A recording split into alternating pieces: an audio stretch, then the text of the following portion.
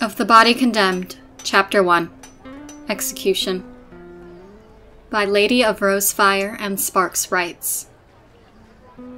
By decree of Her Majesty, the Bright Queen Leylas Kryn, Umavi, Empress of the Kryn Dynasty of Xhorhas, Essek, formerly Thelyss, formerly Shadowhand, is to be taken this day to a place of public execution.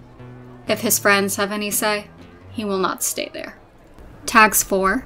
Graphic depictions of violence, execution, road hauling, torture, aftermath of torture, flogging, hanging, strangulation, gibbets, vomiting, urination, fighting, rescue missions, crying, healing, hurt/comfort, hair petting, tea, nightmares, emotional hurt/comfort, wump, dislocations, bruises, trauma, near death, tenderness, physiotherapy, and hand holding.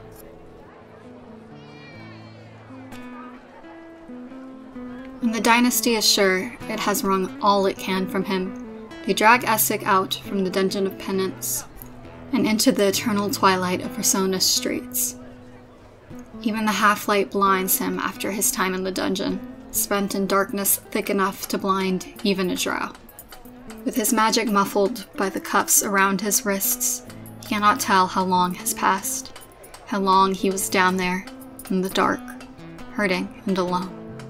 Weeks, certainly. The dungeon has enchantments woven into its very fabric, though, to confuse the senses, to disorientate. It could have been months, blurred over by the background radiation of raw dunamis, or days stretched into a hellish eternity. It was time enough for his body to be broken and healed, more than once, though. Time enough for his mind to break away in scraps and chunks from the pain, from the isolation. Time enough for exhaustion to weigh heavy on his limbs and make him slow and clumsy. When they tie Essek's mangled hands to a chain leading from the back of a cart, he is too weak to do anything but follow as it is pulled into the streets. Even if he had the strength to run, the will to run, his guards, his torturers, his erstwhile subordinates follow close behind. The only way they leave him is forward. The cart turns towards the Shadowshire. He squeezes his eyes shut against the light, stumbling on unsteady legs. No glorious beheading in front of the castle, then. No chance to beg forgiveness from the queen and be reborn anew. He is to be fed to the mob. The clamor of the commoners reaches him a moment later. Essek blinks open, watering eyes and stumbles again. The wall of sound hits him like a physical entity, and he flinches from it instinctively. He would like to hold his head high, to walk straight behind the cart, but he can barely lift his feet. His bare toes catch on a loose stone in the road, and he falls to one knee. The onlookers roar their approval. A half-rotted melon splatters against his shoulder, slimy and sour, seeping through the rags of his shirt. His face burns. Essek grits his teeth and forces himself back to his feet. The dull throb from his sprained knee sharpens at his next step forward. They healed him enough so that he could stand for this, but perhaps not well enough to walk. Perhaps just enough to make walking painful. The dynasty, it seems, has put quite some thought into stuffing his final moments as full of petty cruelties as they can. He lacks the energy to be impressed. The cart picks up speed. He makes it maybe 30 seconds before his legs give out again, the speed too much for injured knees and bare, unsteady feet. He falls again. This time, he is dragged for the length of his body before he draws his knees up, ripping first his pants and then his skin on the rough stones of the road. He stumbles back to his feet, trips, catches himself. His hands jar against the ropes, sending pain lacing through his raw wrists and broken fingers. A precaution, his old second had said as he snapped each one in turn, as though the heavy cuffs on his wrist did not already prevent him from casting. He blinks, and he is back in the dungeon, dark and cloying and full of hurting. He blinks again. The crowd roars back to life. he still hurts everywhere, unrelenting. He thinks, for a wild moment, that he might be losing his mind. Then he remembers it does not matter. He will be dead within the hour, after all. A stone strikes his shoulder hard enough to knock him off balance. A voice in the crowd screams obscenities at him, high and cutting over the general jeering. He pitches forward, cracking both elbows on the stone, scraping open his forearms and one cheek. What is left of his shirt tears as he twists feebly, drags at his screaming hands until he can fight his way upright, head tucked to his chest against the hail of filth. The third time Essek falls, he realizes that they do not expect him to stand. Body jarring, shoulders screaming as his arms are jerked out in front of him, he hits the road once more. He does not have the strength to try and stand. For all that he does not love these people, and has never felt any particular loyalty toward them, it still stings. More than he expected, it hurts that they would make his torture so public. He ducks his head against one arm, keeping his face clear from the scrape of the road, and does his best to protect his eyes.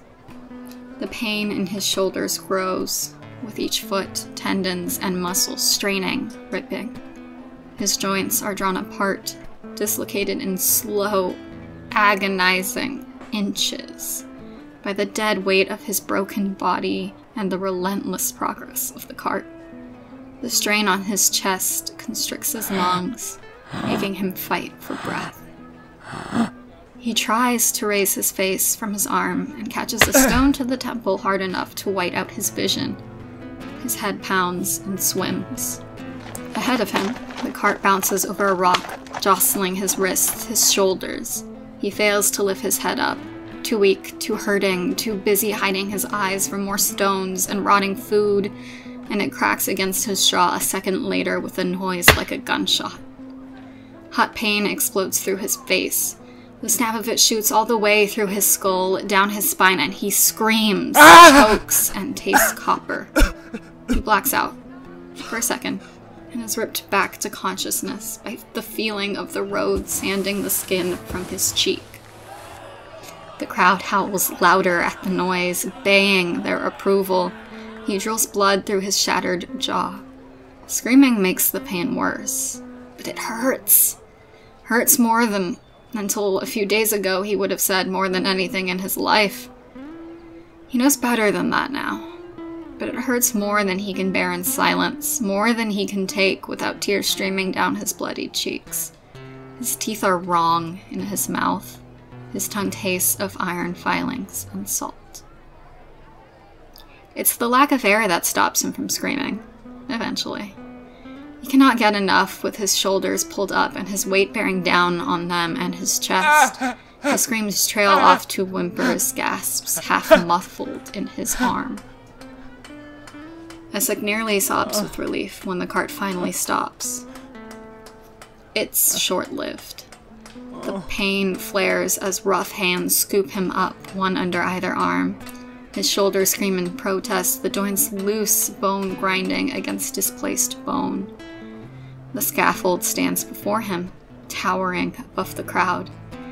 If there were anything in his stomach, he would have thrown it up at the sight. He groans as his feet strike the bottom step. No energy left to lift them in even a mockery of walking. Each stair they drag him up cracks against his shins, his ankles. Still, he finds the strength to struggle when they reach the platform. A deep, instinctual terror of the whipping pole, the noose rises up until he twists in their grip, trying to pull away. For just a moment, he pushes against the guard's hold on him, until one turns and slams an armored fist into his jaw. The pain blinds him once more. The agony of it is bright, phosphorescent, stealing the breath from his lungs and all thoughts of struggle from his head. He slumps back into the guard's hands, heaving and sobbing, bloody spit dripping down his chin from his misshapen mouth. The guards loop his cuffs over a hook on the scaffold before dropping him. He doesn't have the energy to try and catch himself, knees cracking against the hardwood of the platform. One of his shoulders wrenches, pops, and he can't tell whether it's been newly dislocated or just dislocated further. The pain blurs into one, a haze of agony that flares with every inhale. He's not sure whether he's crying or not, but he suspects he is. Any hope he might have had of retaining some dignity, any dignity, disappears the moment the whip touches his back. He manages one lash, two, without screaming. That, at least, is something. Each crack of the whip lights a line of bloodied fire across his skin, but it is the wet feel of blood dribbling down his spine that sets him sobbing again in the end, heaving for breath against the pain. He is too hurt, too tired to tolerate anything more, and the blood is too much. It is more than he can bear in the smallest possible way. His torture doesn't stop at his sobbing. It does not stop, in fact, for a long time after the point where he starts screaming. The broken jaw is almost a mercy. If he cannot form words, at least he cannot beg them to stop. Beg for forgiveness. It is kind of them, Essek thinks, delirious with pain, to spare him that final and greatest humiliation. He cannot see where the queen sits, or if she has only sent one of her dignitaries to oversee this. He cannot see whether his mother is here to watch him die after she disowned him. He cannot see anything through the white, hot haze of pain. They do not stop until Essek slumps against the whipping post, knees half sliding out from under him in the slick of his own blood. He groans softly at the reprieve around his swollen tongue, the shattered distortion of his jaw. A coarse loop of rope drops around his neck. No noble silk for him, then. A commoner's noose, for a common trader. They untie his hands, and if he had any energy to thrash, he would, but he does not, and so he stays slumped as they hoist him up to his knees, his feet higher. He sways as he rises, a puppet on a string. The rope tightens around his neck, and he chokes in slow, painful inches. He had thought there was no more fight left in him. The visceral feeling of the life being throttled from his battered body proves him wrong. The slow creep of death gives him the energy to kick, to claw at the rope around his throat with broken fingers, to struggle desperately for solid ground in the barest sip of air. It does him no good. But he cannot stay still, not as his vision pulses red and black, and a rushing starts up in his ears. Essek does not know how long they hold him there, suspended in the air, twisting like a fish on a hook. He only knows that, as the black begins to close in, they drop him to the platform once again, gasping. His throat is bruised, swollen enough that he has to pant for every desperate breath, sprawled face down against the wood without the strength to hold himself up. He's fairly sure he's pissed himself. Beyond the rushing still in his ears, he hears the baying approval of the crowd, hungry for his pain. He is not sure how much more he has to give them before his body gives in entirely. That he has survived this far after weeks of torture is an unfortunate miracle gifted to him by some cruel god. Someone, somewhere, is talking, voice echoing over the roar of the gathered masses. Essek's head throbs too much for him to make out the words. He is a creature of stripped nerves and raw, bloody meat. When he's hauled up by the arms, yet again, he can barely manage a weak groan. There's blood in his mouth, and his eyes wet beneath his fingers. Every inch of him is bruised, broken, twisted, crimson slick. He wonders whether finally, they will let him die. He has been praying for death for weeks now. Instead, They shove him inside an iron cage in the shape of a body. It is a challenge getting his twisted limbs and battered form to settle properly inside the structure, but they persevere. Essek vomits thin bile and dark blood as they twist one shoulder to settle it inside the cage. His torturers are unperturbed, arranging his other arm with a force bordering on enthusiasm. He feels the drag of the dunamantic spellwork before they even get the door locked. His stomach heaves. He closes his eyes against the weight of it, choking on the breath in his lungs. Dunamancy is an old friend, an intimate companion. It has never felt like this before, heavy and cruel. When he forces his eyes open again, the crowd moves in slow motion.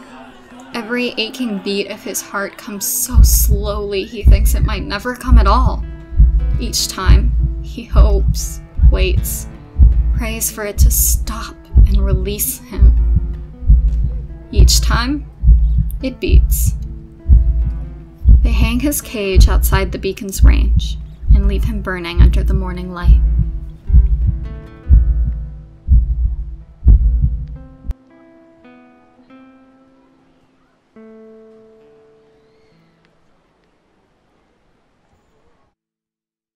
Hey everyone, thank you so much for listening. Make sure to go check out this fic if you have not read it. Link is in the description. Stay tuned for chapter 2.